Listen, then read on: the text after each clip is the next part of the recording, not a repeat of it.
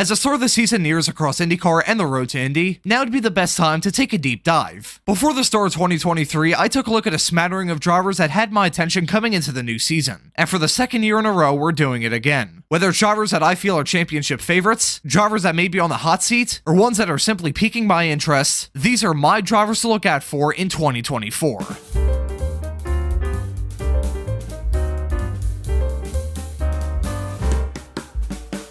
To start, we touch on a driver that will have a lot of eyes on them this upcoming year. Even more eyes than some IndyCar drivers for that matter, despite being on the bottom rung of the road to Indy ladder. I'm talking, of course, about Sebastian Wheldon. The eldest son of the late great Dan Wheldon is now 15 and starting his second year in cars. He's off the back of a championship in the Skip Barber Formula Series in 2023 and will now be in USF Juniors with Velocity Racing Development. Him and his younger brother Oliver are names you should probably get used to hearing about. The two of them are Andretti development drivers, and while Sebastian is in USF Juniors, his younger brother Oliver is making his debut in cars this year and even has sponsorship from Hot Wheels. No matter how you slice it, that's pretty awesome. But as for the older Wheldon kid, he's now getting on the road to Indy ladder, and I think he's quickly going to start climbing it. Sebastian has some talent, and I think that'll be put on full display this upcoming season. He could very well leave 2024 as a USF Juniors champion. If he did, I wouldn't be too surprised. It isn't the end of the world if he doesn't, however. The kid's 15 and he's still got quite a lot of time to prove his worth. But as far as I'm concerned, Sebastian is really talented, and I think he'll prove soon enough that he's not just a kid with a famous last name.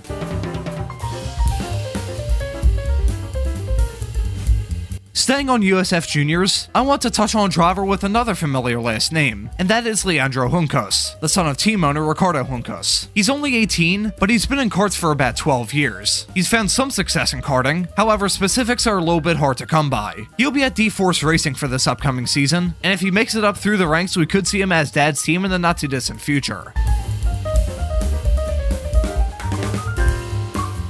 Those who've tuned into some of my shorts content here on YouTube may recognize this name, G3 Argyros. Ever since my offhand mention of him in a completely unrelated video, I've been interested in learning a little bit more about him and sharing some information with all of you. And after hitting the books, my god do I have an interesting story for all of you. G3 and his whole family are capital L loaded with cash. They are possibly the richest family in all of American motorsports right now. His grandfather, George Argyros Sr., is an interesting fellow in his own regard. He is a former US ambassador to Spain, a position he held under the Bush administration from 2001 to 2004, was a chairman of the Board of Trustees at Chapman University from 1976 to 2001, was the owner of the Seattle Mariners baseball team from 1981 to 1989, owns a massive real estate portfolio spreading across California, and has a net worth of over $2 billion. G3's father, meanwhile, was a powerboat magnate in Newport Beach, California, who unfortunately passed away in 2020. So to say G3 is swimming in cash is a pretty big understatement. G3 hasn't been in racing for too long, as the earliest results I can find of his come from 2019. However, that's not too much of a shock, because he's only 14 years old. However, he has been testing in various junior formula race cars for quite some time, long before his deal for this year's USF Junior Series season was ever announced. Speaking of, he'll be driving for J. Howard Driver Development during this season. As much as he may be young, he is very well prepared. Having about 1 year of testing under his belt before that first race weekend should give him some kind of upper hand. I'll be paying very close attention to how he does this season, because with all the testing he's done, a season with at least one race win should be an expectation instead of a wish.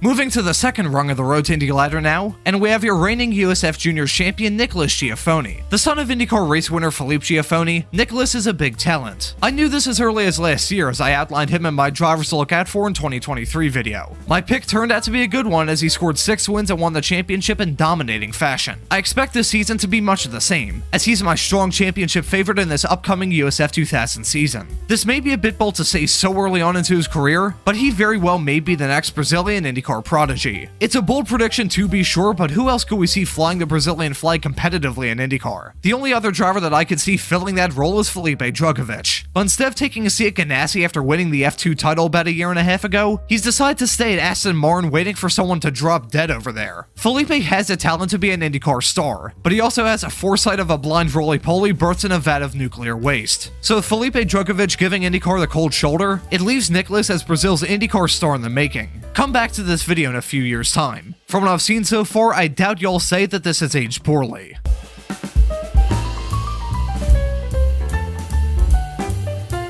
Now on to a driver who will be starting their second full-time season in the USF 2000 Championship, we have Evagoras Papasavvas. The Cypriot American has been in the series ever since a Road America ran in 2022, and thus far his time in the series has been a mixed bag. His partial 2022 season was frankly dreadful, as after missing the first half of the season thanks to injury, he only scored a best finish of 12th at Portland. However, his 2023 season was much better, scoring multiple podiums and a win on his way to a 4th place points finish, even beating the reigning USF Juniors champion Matt Clark.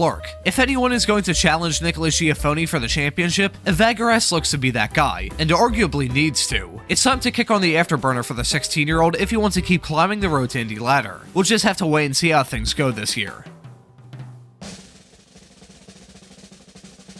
If you ever need an example of how quickly the tables can turn in racing, look at Matt Clark. After 2022, he was riding on cloud 9. Now on the heels of the 2024 season, I have some doubts about the guy. Matt's championship winning performance in the first ever USF Junior season has been talked about before on this channel. And for good reason too, as he was absolutely dominant and really put his name on the map with the season he had. 2023, however, was pretty disappointing. Inconsistency and a plain lack of speed were my main takeaways from that year. But despite that, he is still making the step up to USF Pro 2000 for 2024, and I'm very conflicted on what to expect from him this year. Here's the best way I can put it. A championship would be great, a top 3 points finish should be the goal, a top 5 points finish should be expected, and anything less than that would lead me to ask a lot of questions. I don't think he'll win the championship. That should not be the expectation that people have. However, for his sake, he needs to show a bit more of that 2022 pace. A couple wins and a top 3 points finish is the goal, and I'm gonna hold him to that.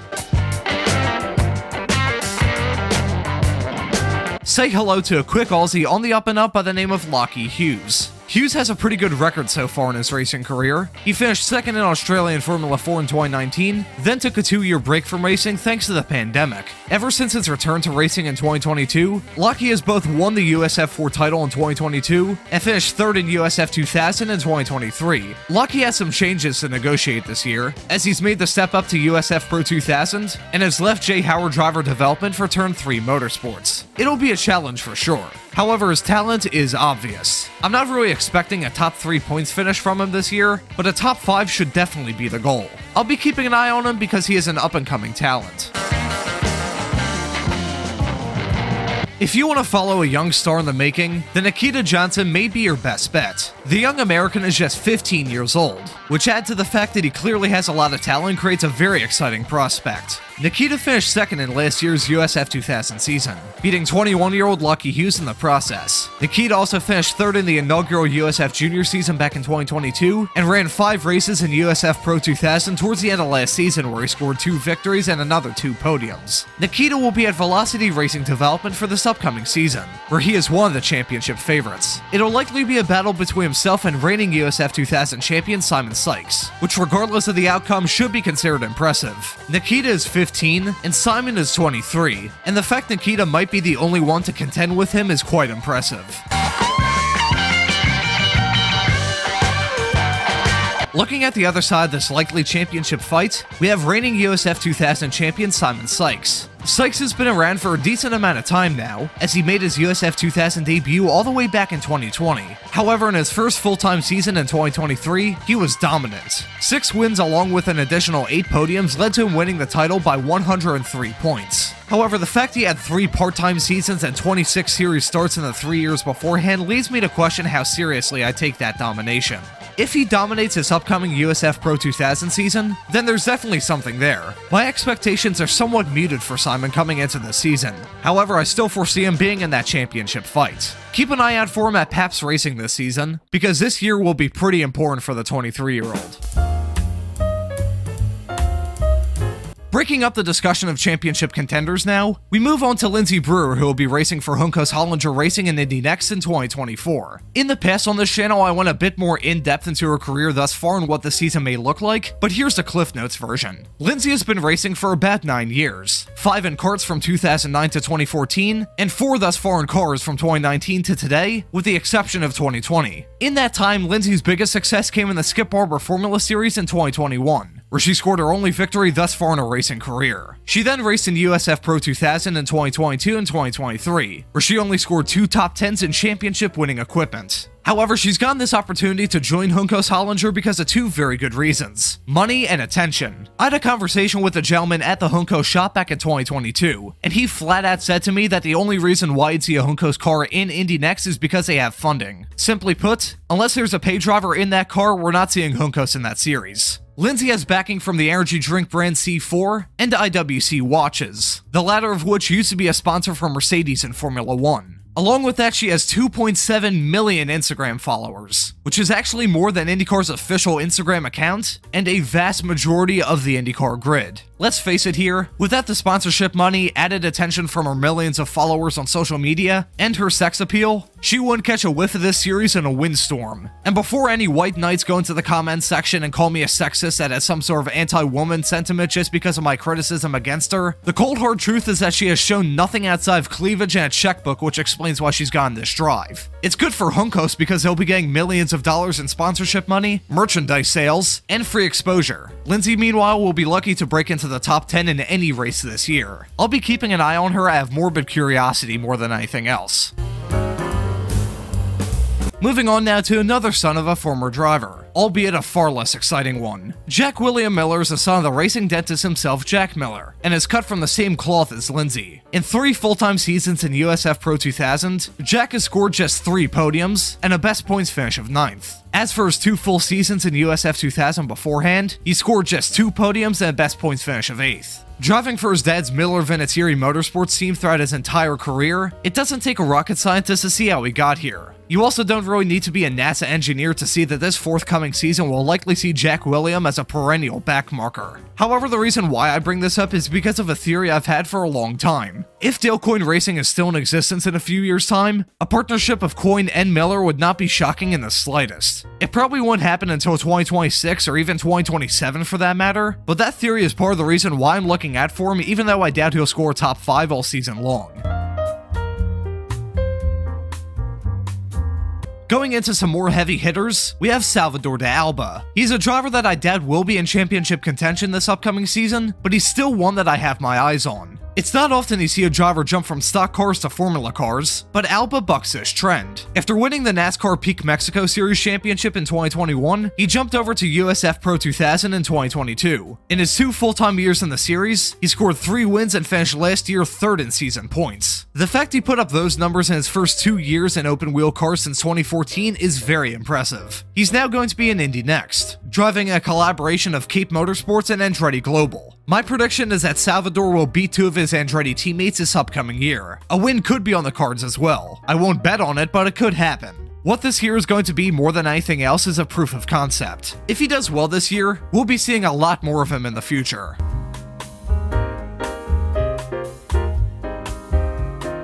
2024 is going to be the 3rd year of the Force Indy team, and they now have a new driver. After 2 lackluster years from Ernie Francis Jr., they've now brought in Myles Rowe. Rowe is both younger and actually a proven champion outside of sports cars. For those reasons and many more, people are taking notice of the guy, and I'm one of them. So far in his full-time seasons in USF 2000 and USF Pro 2000, he's finished no worse than 2nd in the championship. This streak of his could very well stay alive. I think a top 3 points finish is certainly not out of the question. My personal bar for him is to finish top 5 in the championship. However, a less ambitious goal would be for him to run better than Ernie Francis did. Ergo, finish better than 9th in the championship and grab more than 1 podium. That's a bar so low that I think a tardigrade could bump its head on it. For Myles, grabbing a win should be the goal, not just grabbing a podium. This also kinda goes without saying, but he's my pick for Rookie of the Year as well. Let's see what kind of tricks Myles has up his sleeve this year. But the driver that I have pinned as my championship favorite for this upcoming Indy next season is without a question or shadow of a doubt Nolan Siegel. He jumped to my and many others' attention somewhat out of the blue last year, riffing off 2 wins in a row and leading the championship on multiple occasions. He walked out of 2023 with a 3rd place points finish, Rookie of the Year honors, and a lot more attention. The only driver that I could see realistically fighting Nolan Siegel for the championship is Lewis Foster, who will definitely be nipping at Nolan's heels all throughout this season. But I just have my doubts about Foster. He's a very quick driver, don't get me wrong, but I also saw a level of inconsistency at Foster that I didn't see from Nolan Siegel last year. Consistency is key. I'm sure y'all have read that in a fortune cookie at some point, and when it comes to deciding the champion in the 2024 Indy next season, I'm going to give the crown to the California kid. It's also going to be pretty interesting to see what he does at Dale Coyne in his select few starts in IndyCar this upcoming season.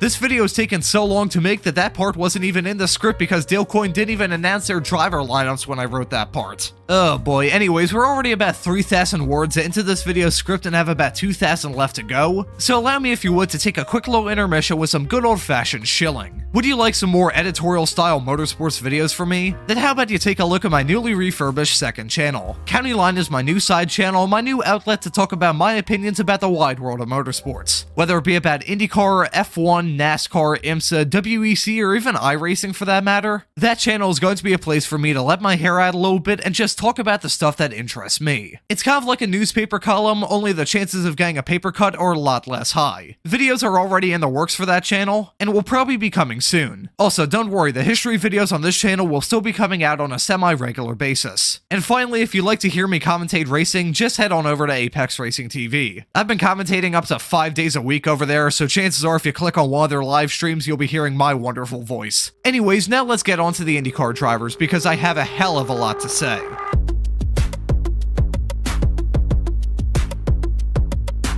In one of the most shocking moves this past silly season, it was announced last September that 18, now 19-year-old Kyffin Simpson was heading to IndyCar. It was news so shocking that I scrambled to put together a video for later that same day, which, considering the hellish process to make that video along with the general subject material on this channel, is something that I'll likely never do again. Since then, we've gotten a lot more information as to what this entry is going to look like. However, my thoughts haven't really changed. Kyffin is a decent driver, but this year will still probably be pretty rough. So you may be asking, why am I skeptical? Well, the main thing that's hanging me up about Kyffin is maturity. Kyffin is young. He's only about 72 days older than me. At the age of 19, he could be somewhat mature, but when it comes to the world of racing, especially racing in the top flight of American Open Wheel for a team that just won the championship, 19 is very young. It's not unheard of though, as we have seen it in the past from Colton Herta, who joined the sport in 2019 as a 19-year-old. However, the main thing that separates Kyffin and Colton is their paths to get here. Colton had been racing in cars for the better part of 5 years beforehand, finished second in Indy Lights, and even had a one-off IndyCar start for Juncos at Sonoma in 2018. Kyffin, meanwhile, is off the back of a fast but wickedly inconsistent sophomore season in Indy NXT, where he only scored 2 podiums and finished 9th in the points. He's also only been racing in cars since 2020, and will be jumping straight to full-time IndyCar competition for Ganassi. He is getting thrown into the deep end of the pool, and for that reason and many others, I think Kyffin's priority should just be to survive. He is in championship caliber equipment, has a fellow rookie as a teammate, and the reigning rookie of the year as another. And that doesn't even mention Scott Dixon or Alex Palou. Kyffin shouldn't be playing water polo once he gets into that pool. Anyone expecting him to do something like that is frankly delusional. What he needs to do more than anything else is just keep his head above the water. Another priority should also be to qualify for the Indy 500, which, considering he has no super speedway experience, may be a bit tricky. Overall though, I have pretty low expectations for Kyffin. We'll just have to see if he lives to tell the tale of his rookie year. Moving on to the worst-kept secret of the 2023 racing season, we get to talk about Meyershank Racing's Tom Blomqvist. The British-born driver raised in New Zealand by Swedish parents has had an equally bizarre career path to get here. However, once he got to IMSA a few years ago, it all became clear. He proved in Meyershank sports cars that he is a wheelman, and it was him proving that to Honda that has gotten him into the IndyCar team this year. Tom has a big learning curve in front of him, and he's doing it with a team who's going through wholesale changes as well. I wouldn't vote on Tom getting Rookie of the Year this season, however, I do have some more specific predictions outside of him just building his sea legs. I expect Blomqvist to finish better in points than either Elio Castroneves or Simon Pagenaud did in the previous 2 seasons. That is not a very high bar to clear, but something like that would at least show progress and evolution for the team, and would be a good yet realistic goal for the Brit. In terms of the teammate battle, I doubt he'll beat Felix Rosenqvist, but I'm not expecting it to be an entirely one-sided fight either. Top 50 in the points should be the goal, and I'm not expecting much more than that. And now we get to take a look at my hands-on Rookie of the Year favorite, Linus Lundqvist. I said in a video I made back in 2022, and I'll say it again here, Linus is a star in the making. After hanging around in IndyCar's waiting room for about a year, he's finally gotten that big break that many, myself included, felt that he deserved. He's now replacing fellow Swede Marcus Ericsson in the number 8 Ganassi car, and I think I'm getting a bit of deja vu. The last driver to replace a Swede at Chip Ganassi was Alex Palou, and look what he's done in the 3 years since. Linus is a great talent, a wonderful pickup for Chip Ganassi, and will be a threat this season. I expect some podiums from Linus. He has the talent and the equipment to get it done. He could even score a win if he gets dealt a good enough hand throughout this season, but even if those things don't happen, I'll still be looking out for your likely 2024 IndyCar Rookie of the Year. Moving from the rookie class of this season to last year's Rookie of the Year, Marcus Armstrong is with Ganassi full-time this year. Some people have forgotten about this, myself included if I'm being honest, but even though the guy seems as bland as bread at times, he's a very speedy driver. In his road course-only season last year, he impressed both onlookers and Ganassi himself, as Marcus is now going to be driving the number 11 car full-time. The level of consistency he showed last year is admirable, however now should be the time for some slightly better results. He's yet to get a top 5 so far in his very brief IndyCar career, and that absolutely needs to happen this upcoming season. Podiums could be on the table as well, although if I'm being honest, I have more confidence in Lundqvist grabbing podiums than Armstrong. That'll be a nice fight between those two. If for this upcoming year you want to follow some make-or-break seasons, Romain Grosjean has got you covered quite well. His 2023 season went from promising to pitiful in the span of just a few months, ending his time at Andretti with a trail of wreck race cars, unfulfilled potential, and a lawsuit left behind him. He's now at Juncos, a pairing which is considered by many as his last chance. If this season goes badly, it may very well end up being his final year in IndyCar. His goals for this year are quite clear. He needs to piece together a good full season. It certainly can't be like last year where he goes from challenging for race wins to plummeting to the center of the earth. He needs to be consistent all year long, which is a pretty big ask considering his reputation. Grosjean needs to prove himself as the best driver that Juncos has ever had in one of their Indy cars, mainly because he's replacing Callum Ilott, who was the best driver Juncos has ever had. I am going to hold Grosjean to some pretty high expectations. He's 37 and starting his 4th IndyCar season. It's time to get his act together and prove why he should be in IndyCar rather than some younger drivers looking to get in. Speaking of make or break, Felix Rosenqvist is now getting into his 6th IndyCar season, and his first for Meyer Shank. His time at McLaren was disappointing to say the least, but now he's back at a team that seems to actually care about him. Meyer Shank would be crazy if they didn't see Felix as a valuable asset to the team. However, just because that's the case doesn't mean Felix should take it easy. If he gets beat by Tom Blomqvist, that will be incredibly embarrassing for a 5-season veteran of IndyCar. However, I'm not exactly expecting Felix to come out guns blazing either. More muted expectations should be allotted to him just because it is a transitional time for both Felix and the team themselves. This season is going to be a very interesting one for Rosenqvist, and could either go really well or really bad.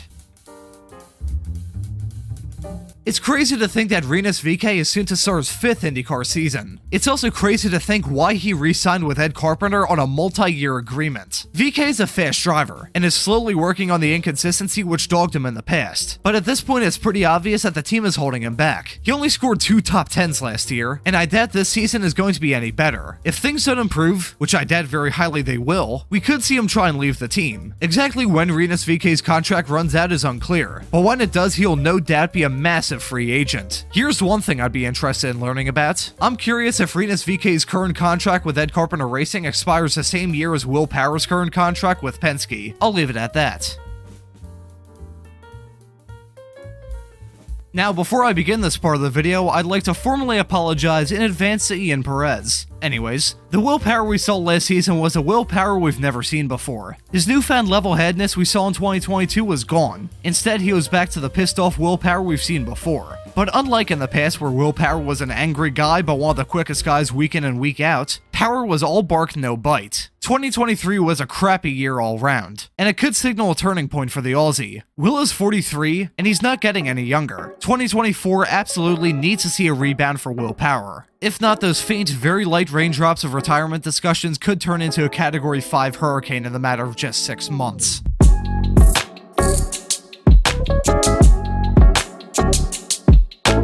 Josef Newgarden's 2023 season confused just about everybody, including the man himself. The Indy 500 win may have finally gotten that monkey off his back, but just about everything else about the year was disappointing. He finished the season 5th in points, which is actually tied for his worst points result at Penske. It's not a bad season broadly speaking, but for Josef it left a hell of a lot to be desired for. 2024 is going to mark 5 years since his last IndyCar championship, so because of that and the stinker of the year he had in 2023, a comeback to championship contention is probably Newgarden's goal. And if that's his goal, I'm going to hold him to it.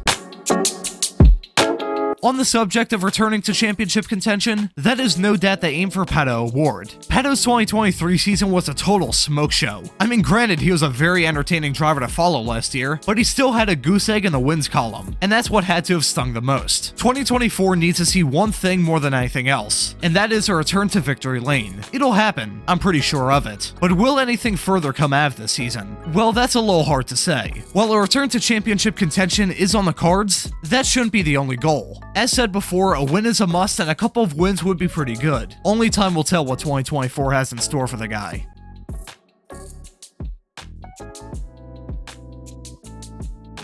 When it comes to championship contention, everyone has their eyes on one man. Alex Palou is simply no longer an apex predator in the IndyCar world. He is a nuclear bomb. Last season, Palou became the first driver since Sebastian Wheldon in the Champ Car days to win a championship with a race to spare. He was both unbelievably dominant and militarily consistent. Palou's worst finish last season was 8th, which is just absurd. It was the most dominant season of my lifetime by quite a long ways. But now the real question is, can he do it again? Can Palou become the first driver to go back-to-back since Dario Franchitti's three-peat in 2009, 2010, and 2011? Well, as far as I'm concerned, yes, he probably will. I think you'd be crazy to bet against the guy. Despite the fact that 2022 saw a substantial championship hangover following his first title in 21, my prediction is that 2024 will be far different. If Palou doesn't go back-to-back, I'd be incredibly surprised. So when I said this video was going to be long, I meant it. A 9-page, 5,000-word script is a new record for me, I think, so hopefully this made up for the fact that I haven't made a new full-length video since the end of January. Those are my drivers to look at for in 2024, but I'd love to hear some of yours. Let me know what drivers you're keeping an eye on in the comments section. I'd love to hear what y'all have to say. Thank you all for watching, and have a great afternoon.